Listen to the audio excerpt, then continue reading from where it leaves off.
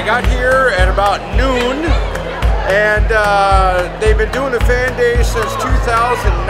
I've been first in line every year. I'll do whatever I can to be the first fan in line because this is Bison Nation and I am the icon, the Bison icon, that is me. We got here about 3. We learned after the first couple of years.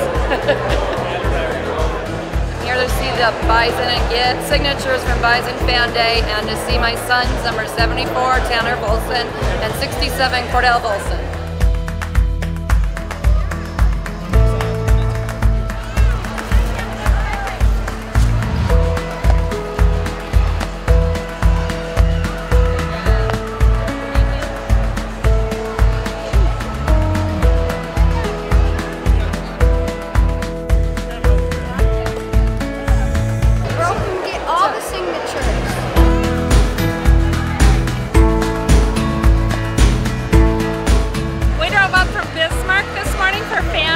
Fargodome, get all of our autographs here and some nice memorabilia.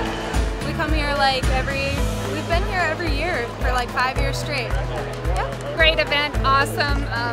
Thank you all the players, coaches, they do a great job in their time. We really love that.